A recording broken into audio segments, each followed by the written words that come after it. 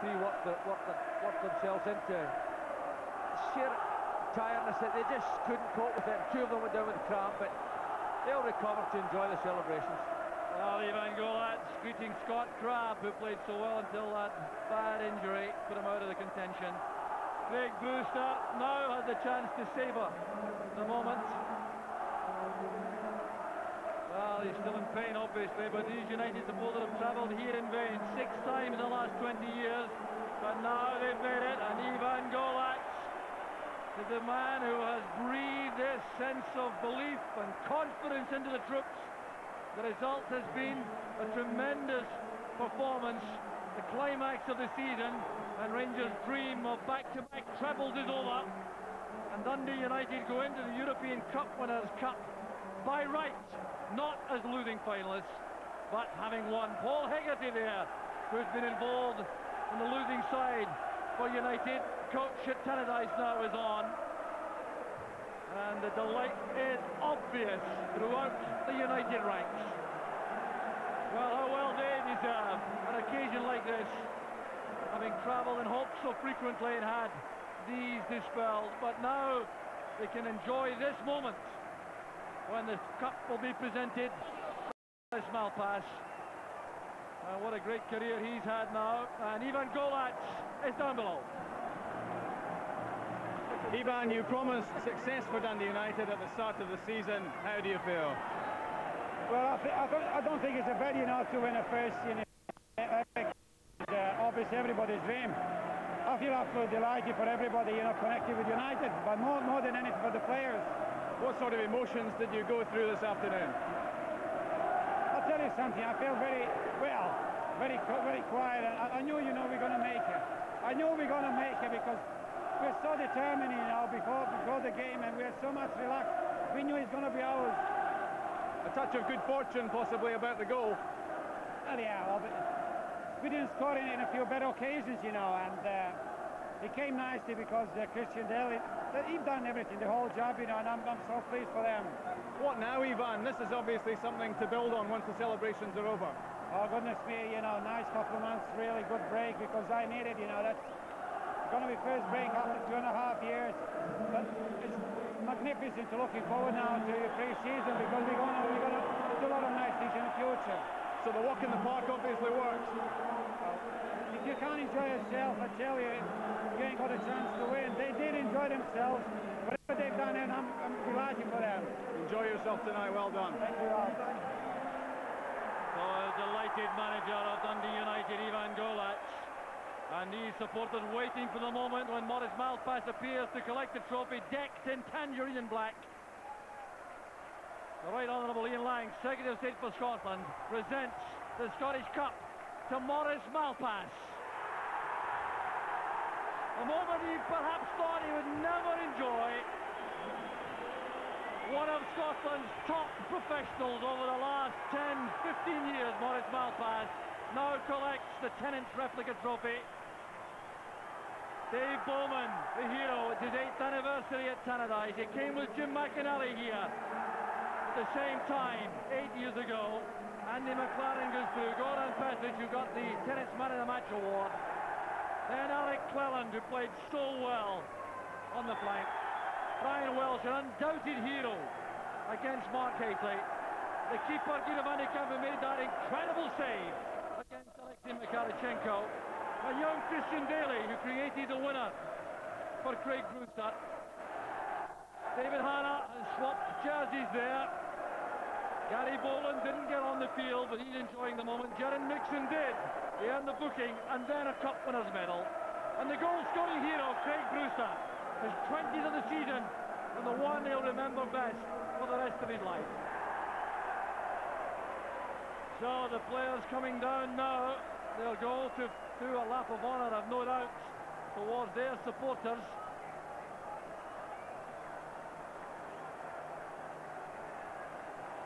Well, Ian Ferguson, number 8, they are swapped by David Hanna. That finds its way into that picture. Well, that's the picture you'll see in the papers tomorrow morning. A battery of photographers. Maurice Malpass surrounded by his teammates. Particularly sweet for Jim McInally and Dave Bowman and Malpass. We've been here in vain before.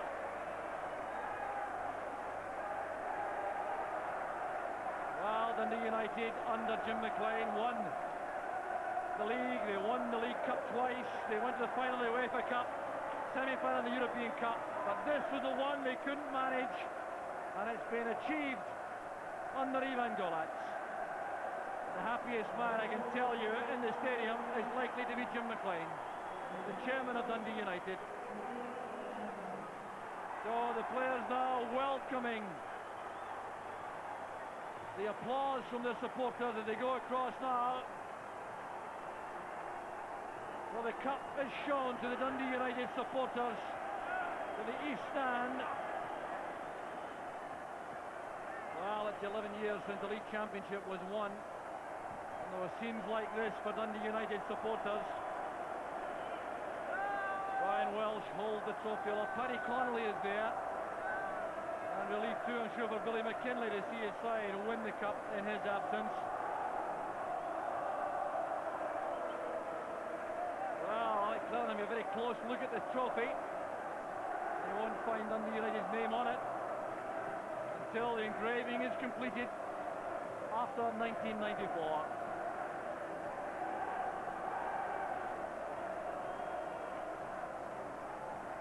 All the players across there except Craig Brewster, who's been surrounded by pressmen, photographers. But Maurice Malpass is now available for interview. Maurice, you've lived through the bad times. This must be a sweet one. Yes, after the last few disappointments, it makes it especially better. Fantastic crowd. We've had a great week, and the boys were absolutely brilliant today. Did you always feel that you had the winning of this one? Yeah, we're confident. We had good games against Rangers before, and we knew on the day if we took our chances, well, we'd win. Those last few minutes must have taken forever to pass. The last 4 minutes were like 4 months. Is this something to build on, do you feel? I mean, can Dundee United take it from here and got the cup final thing out of the way finally? Yeah, I think that's the main thing. We've got that who-do's use put it out the way now. We can just go and enjoy our football and improve in the league next year. Davey, what about this mob behind me? They certainly give you some backing. No, it really does. It's a great day for everybody. I mean, we've been here, a lot of them have been here probably 7 times. And for us to win it today, absolutely brilliant. Delighted for everybody. What did you see of the goal? Nothing. Hitting the net, that was it. Absolutely delighted. I thought Christian was put into game one. Then, good on Craig followed up put in. Different class. Good game. Well, if we can wait for a second, we'll get Craig Brewster in here as well.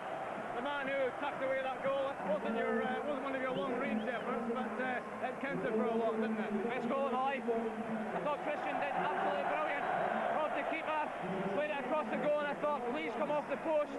Came off the post. Thank you. Right over stuff. What a season it's been for you. Fantastic. Won the first division last year with Raith Rovers. To come here, Hampden, win the Scottish Cup final. Brilliant.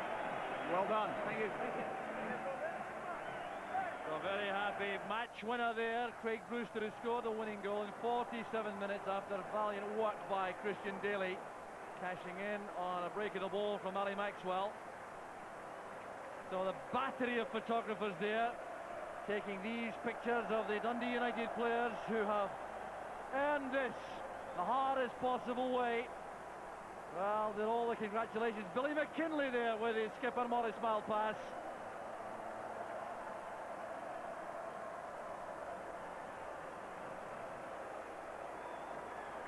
So Alec Clellan has now acquired a tangerine wig.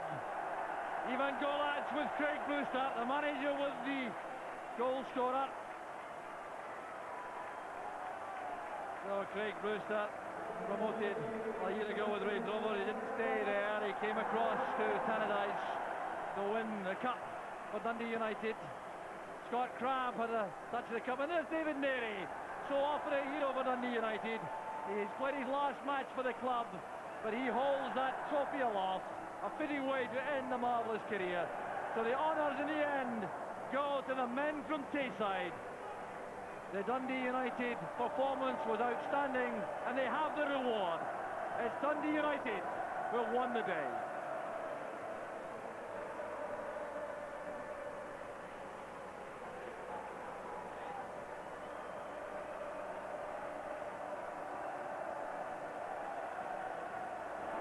Wonderfully happy and emotional scenes around Hampden. Dundee United at long last have led that cup hoodoo and have won the Scottish Cup.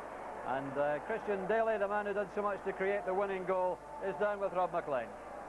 And you didn't score it, but you did everything else. Oh, I couldn't believe it all right. Actually, I was on the way before it hit the post, but I just delighted Craig was there to put it in. What experience, absolutely tremendous. You must have got the surprise of your life when the attempted clearance from Ali Maxwell hit you. Well, that's right. Well, I saw Dave McPherson. I think his pass back was slightly short, and I knew I could see Maxwell was going to take a wee chance, so I just had a go. If you take a wee gamble, there's always a chance you'll get the rebound, and it just worked out great for the club. You've had your problems with the United supporters this season.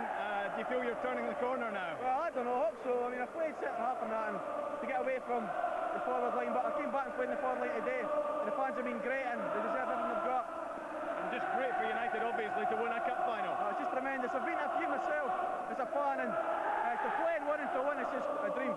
Well done. Thanks.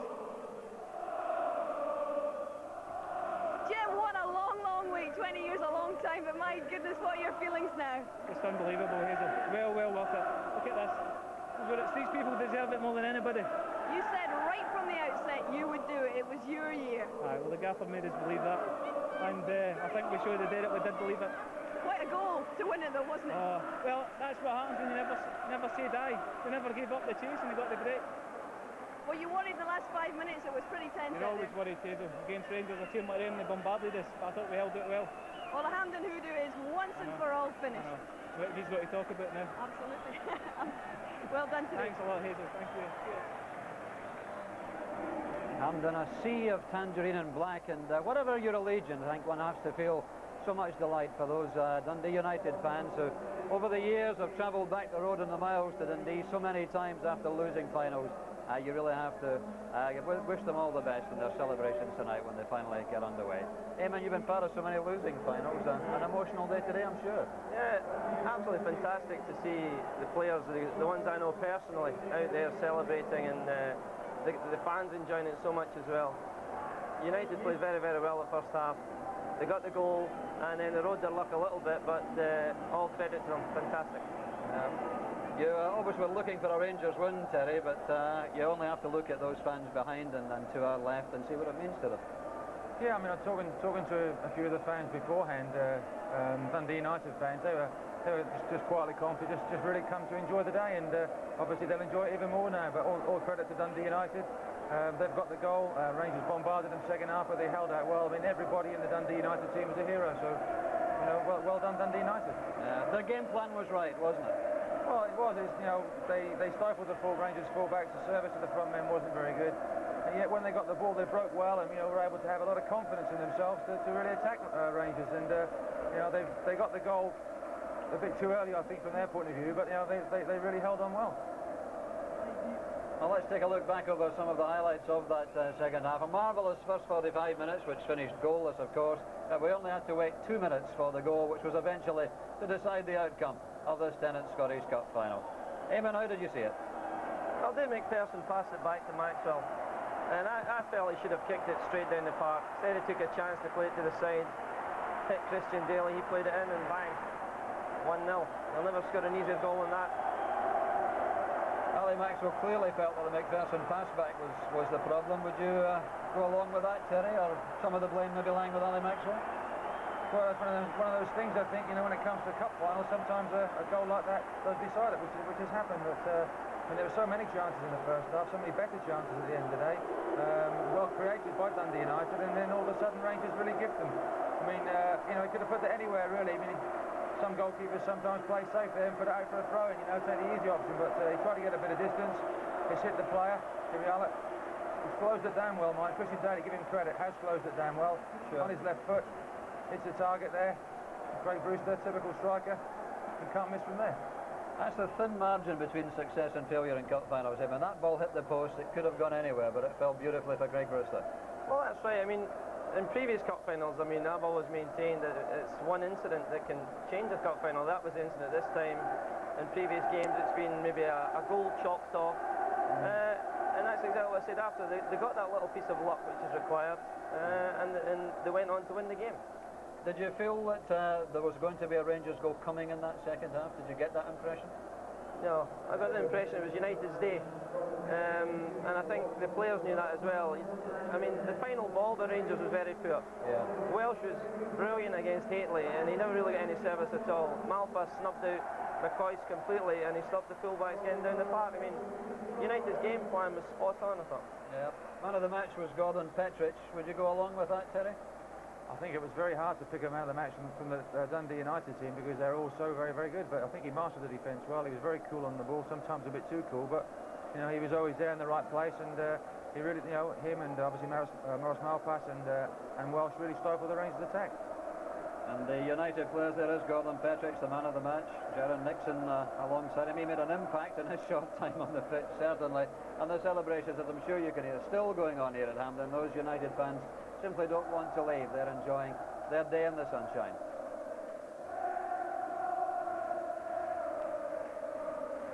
Running through the full repertoire of United songs, and my goodness, I've waited a long time to sing them.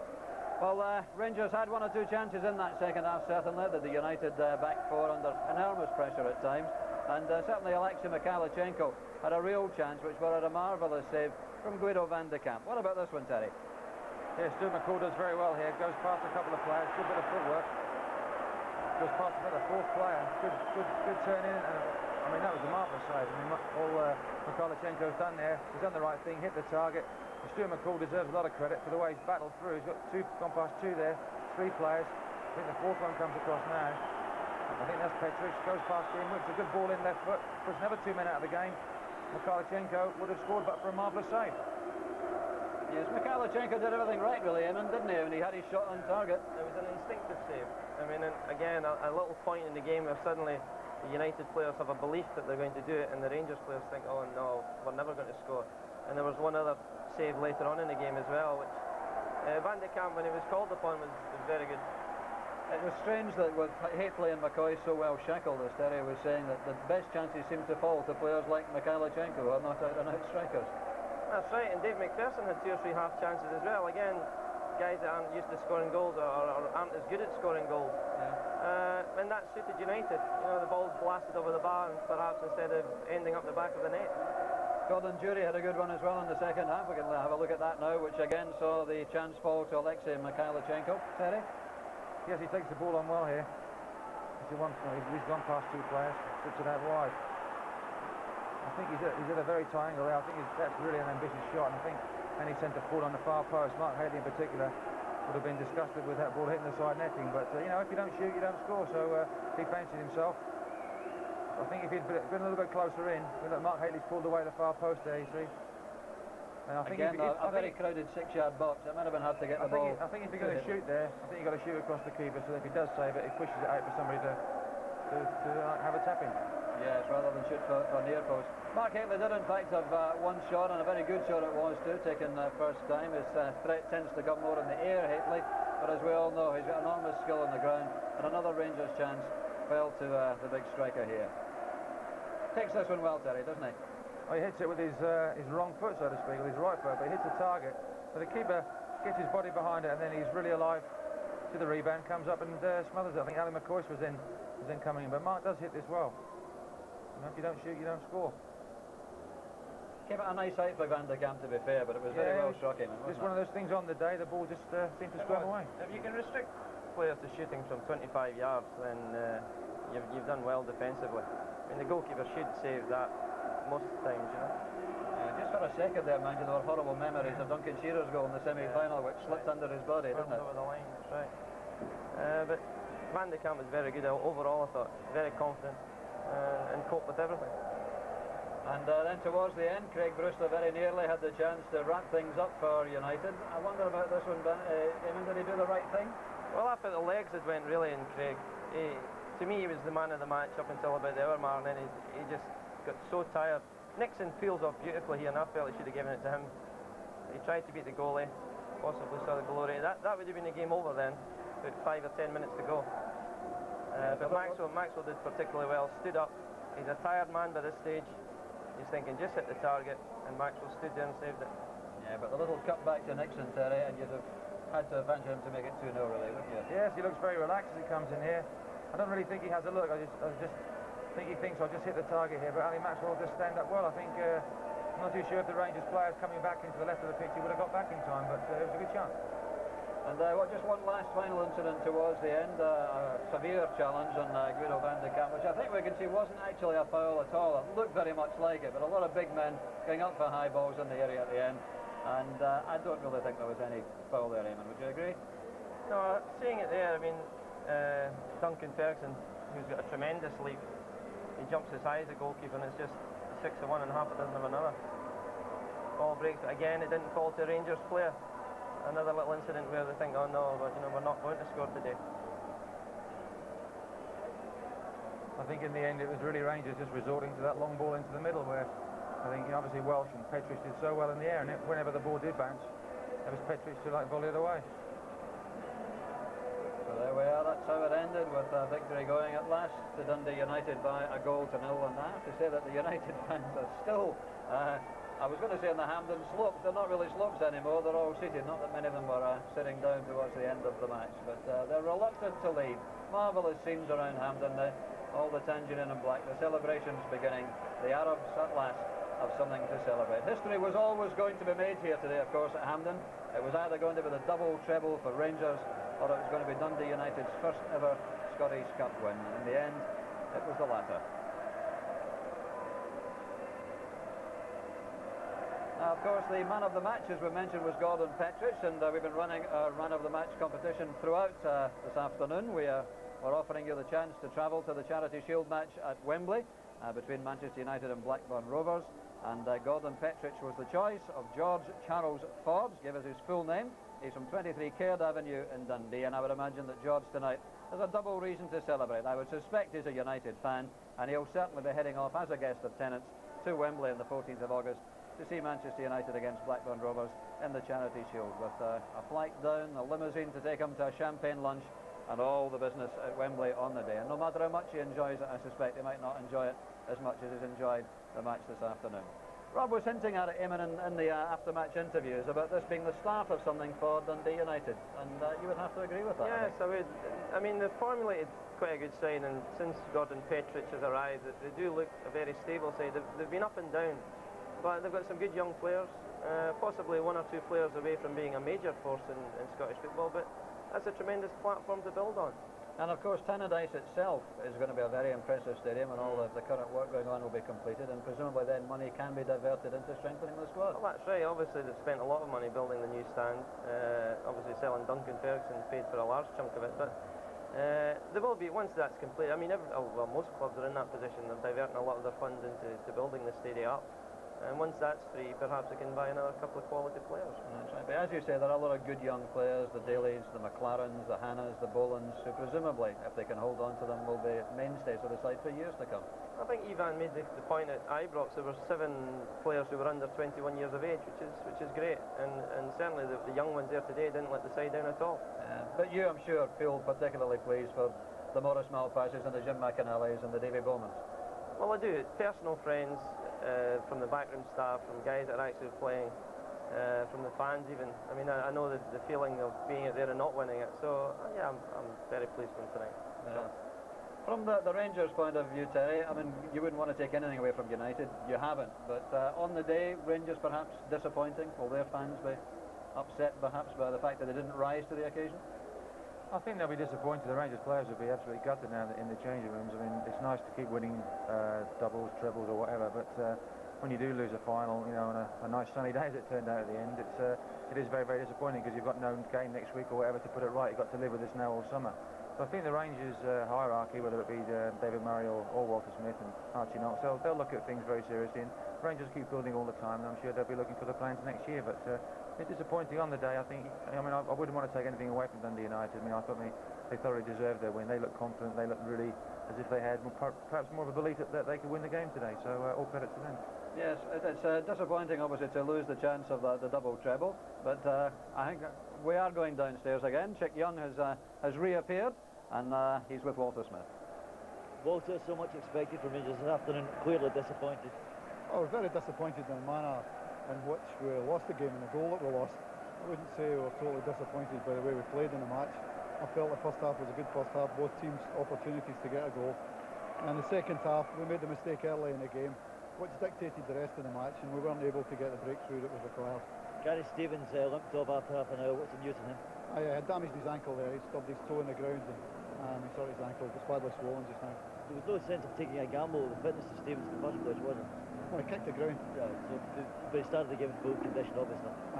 So going into next season now, there'll be talk of changes in the Rangers team in the summer. Will that happen? I don't think this is the time to talk about changes at Rangers. I think you've got to look at the squad of players that we've got at the present. And over the last 3 years, they've been by far the best team in Scotland. I think it's been a credit to Rangers. I think they've handled themselves really well over that period. And I think it's time to look back on that and reflect on the fact that they were the first domestic team to win 7 trophies in a row. And I think they deserve terrific credit for that. I don't think it's time for any manager to be talking about making changes. Do you think the talk of double trebles was putting too much pressure on them over the last few weeks? I don't think so. If you look at the game in the second half, we pushed and tried to get the goal. And we maybe just didn't get a break. That happens to you in cup ties. We've had the breaks in other ones. We didn't get the break today. And that's the way a cup tie goes. That's what makes it so difficult to do, as they have done, and won the amount of trophies they have done in a row. If you put yourself into a neutral corner, Walter, it was a great game. I thought the first half was a terrific match. And obviously losing the goal as early in the second half, made us push to get a goal, and Dundee United could sit back and defend. And to their credit, they did that well. Walter, thanks very much. Thank you. Walter Smith obviously disappointed, but philosophical about the loss of the double treble. A chance that really only comes once in a lifetime, Terry, and that will be even more disappointing for the Rangers players. Yeah, I think it's a club record, 6 championships in a row, so they are rewriting the record books all the time. But I think the game today was a great way to end the season. I mean, a lot has been said about Scottish football this year, but it was a great way to finish. Even the sun came out at the end, which was great. And you look at Dundee United, a lot of young players in the team. That always, the future augurs well for them, and if they can build on that, and obviously Rangers will be smarting from defeat and keen to, pick up the treble next year. So it's now. And yet you wonder when, admittedly, Dundee United hadn't finished the league season in a blaze of glory either, but whether the fact that Rangers had gone off the boil, it's hard to get back into the winning habit. I mean, that's the first time I think since 1985 Rangers have gone 4 consecutive games without scoring a goal. Yeah, I think it's. But then again, when the championship's won and you're virtually there, you do try physically to try and rest a little bit and not put so much into things, just to try and prepare so that when it comes to the cup final, they can put everything into it. But the first half, especially as Walter has said, was very open. Both sides could have scored goals, and you never know. But certainly, in the evidence of today, they don't look like a side that could make a run in the Champions League, for example, next season, which is the obvious ambition for everyone at Ibrox. We assume there will be some big money spent this summer. Well, like I said, Walter and David Murray got to go away and look and see what's in the coffers first, and then see what other deals you can make. But as Walter says, not really the right time to do that. They'll do that come the summer months, and then look at things from a different point of view. But it is disappointing for them because it would have been nice to have got the double treble, but it wasn't to be today. It was Dundee United's day. No one's arguing with that. And there is a difference going into the Cup Winners' Cup as Cup winners rather than almost by default because you were runners-up, isn't there? Well, there is, but I think United were absolutely delighted when they made it to the cup final. They were guaranteed Europe, and they took the foot off the pedal as well in the final run into the league. I mean, you could voice the same criticism as you have against Rangers, and yet they won today. It was interesting that Walter immediately went on the defence of his players there, and immediately started to build up their confidence for the start of next year. Sure. And there's no way he's going to come out and say anything critical about them, because they have been absolutely fantastic over the last 4 or 5 years. They've won league titles, they've won cups. Today it wasn't for them. I think he hit the nail on the head when he said we didn't have that piece of luck, and I've maintained that in times before where I've been in losing cup finals, and that's the difference. They lost it today, and suddenly everyone starts to analyse now. Why did you go wrong? Sure. Let's spend players, let's change, and the opposite happens with United. That's football. That's the way it goes, you're right. And we shouldn't forget the fact that they have done the double. They've won 7 domestic trophies in a row. It's still been a very successful season for Rangers. On a broader issue, I think it was quite good that Rangers haven't won the treble again. To monopolise the way they have in the last few years in Scottish football, I don't think it's been particularly good. They've deserved their league titles, yes, but if clubs can't come in and win the odd cup game, it begins to get a bit boring, really. Yes. So, I mean that's upset the apple cart a little bit, which is good, I think, for Scottish football. Absolutely, Rangers fans won't agree with you, of course. Of course but I think, as you say, to take a broader viewpoint, then it probably is better for the game that United should have won the cup today. Let's take a look again at the goal then, which finally decided this 1994 Tennant Scottish Cup final. Not a classic. You have to attribute blame clearly to, well, Dave McPherson and Alan Maxwell to whichever extent, but credit to Christian Daly for being in the right place and for setting up that chance for Craig Brewster to score the winner. It really is a bit of a comedy of errors when you see it again, Eamon, isn't it? It is. I mean, Alan Maxwell had another chance to get it there. Christian Daly's left it. I honestly wouldn't pay particular blame to Dave McPherson. I think Alan Maxwell should have played the ball in a safer area. And unfortunately, he'll be remembered for that from now on.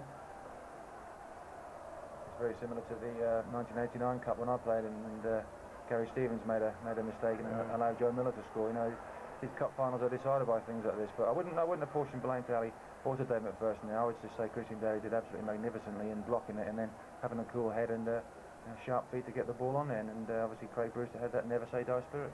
He squeezed it into an awfully tight angle. Here's the reaction of Ivan Golats when the final whistle finally blew. A little bit delayed, but my goodness, there's no mistaking the delight of the man who has finally turned round Dundee United's cup luck. First thing he does is to go to the opposition bench and to commiserate with Davy Dodds and with Walter Smith and Archie Knox.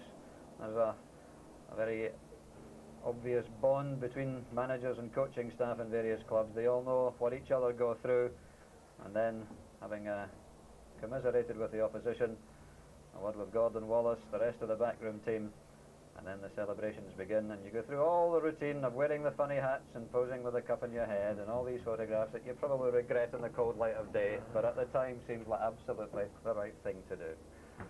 So where do we go from here, I wonder? I mean, would you go along with Eamon, Terry, that it's a good thing for Scottish football in the wider sense that Rangers haven't won today?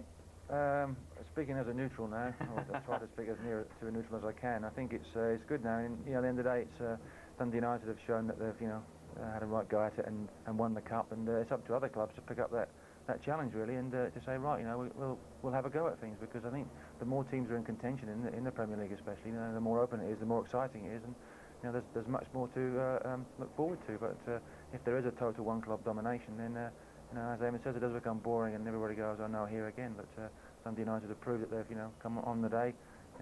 They've made the challenge, and won. So why can't other clubs now pick up that challenge? Yeah, well, there is the financial gulf, which is a major factor now in football in the 90s, and as we head towards the year 2000, so much of it is about commercial income and the money that can be generated to buy the best players, not just from this country but from around Europe. Yeah, but you look at Ivan Golak and the Dundee United players, they had a belief that they could win the game today. Now they'll carry that belief even more strongly now towards the start of next season. They'll have the belief that they can go out and win the league. Why not? Other teams, if they have that belief, can do it. Okay, teams like Rangers will have millions of pounds to spend, or have spent millions of pounds, but come one match, 90 minutes, 11 men against 11 men has been proved today. If the team really fancies it and really knuckles down, they can win. Tell you one man we haven't really talked about since the final whistle, Eamon, and that's Jim McLean. You know him as well as anyone. Yes, How will he be feeling? I think Jim will be absolutely delighted. I mean, obviously, now what's going to